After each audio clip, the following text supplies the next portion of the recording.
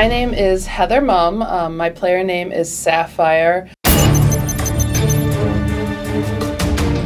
So I'm going to talk about pistol rounds, save rounds, eco rounds, and why and when you should buy certain weapons, certain armor, and grenades. When you're a terrorist on pistol round, I'd suggest that at least 4 players on your team should have armor.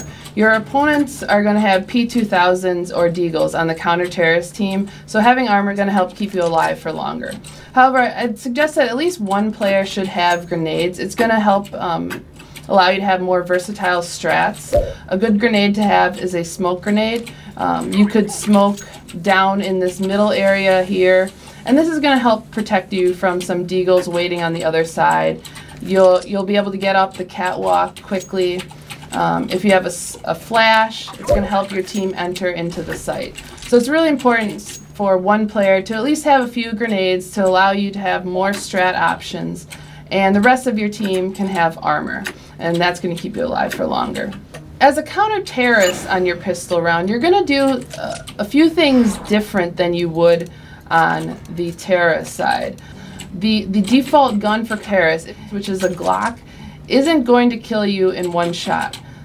Therefore, you really don't need armor. It's more important to have grenades. For example, if you're at the long A here, a quick grenade into this tunnel area is going to stop a rush, and it's going to allow your team extra time to rotate. Or if the terrorists are rushing up the catwalk here, a flash is going to slow them down. It's going to allow your teammates from over at the B-bomb site to rotate. It's also great to have a kit, because pistol rounds can come down to really close 1v1 situations. You're not going to have much time to defuse. It's very important to have a kit. Both counter-terrorists and terrorists in Counter-Strike Go, there's the dual Berettas. In older versions of Counter-Strike, only the terrorists were able to buy this gun.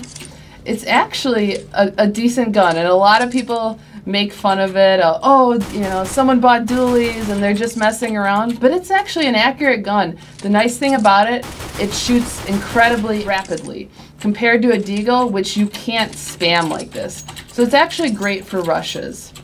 So if your opponent's rushing up here and you spot a lot of them, you can actually do some decent damage. You're not going to get the headshots like you do with a Deagle, which are 1-shot kills similar to this, but you are able to spam, and you are able to do significant damage with these guns. If you lose the first round, you're going to be on round 2. You're not going to have a lot of money because you didn't win that round.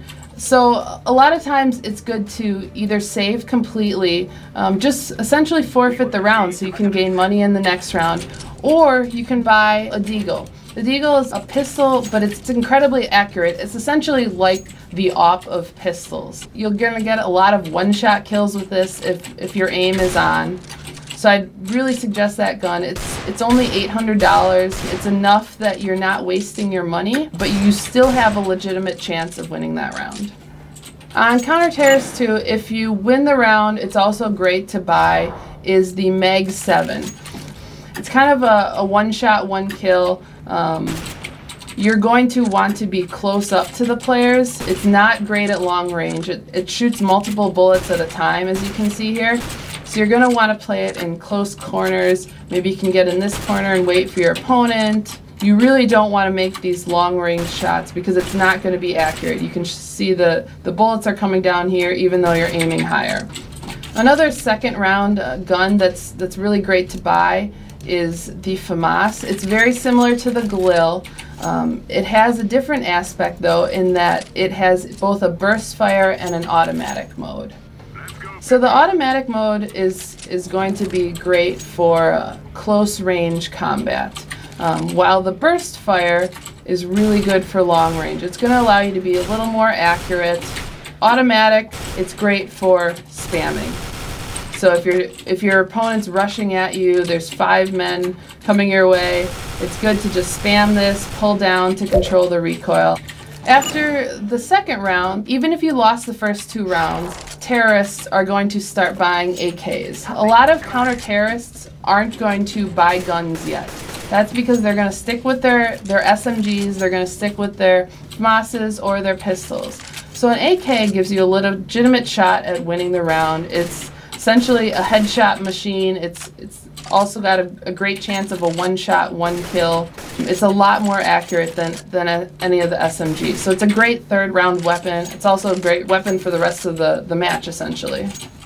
The last thing I'll say about the economy system is when you're getting into gun rounds, which is usually round 3 and beyond when both teams have a weapon, the AWP is a fantastic gun. It's incredibly accurate.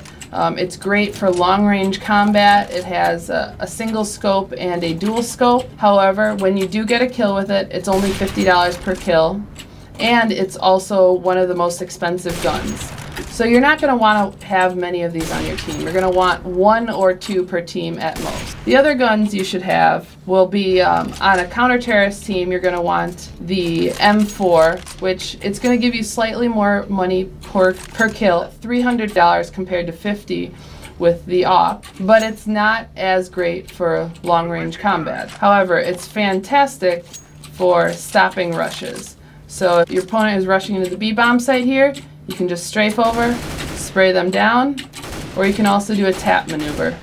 So by tapping, you're going to be a little more accurate than you would spraying because you can control the recoil.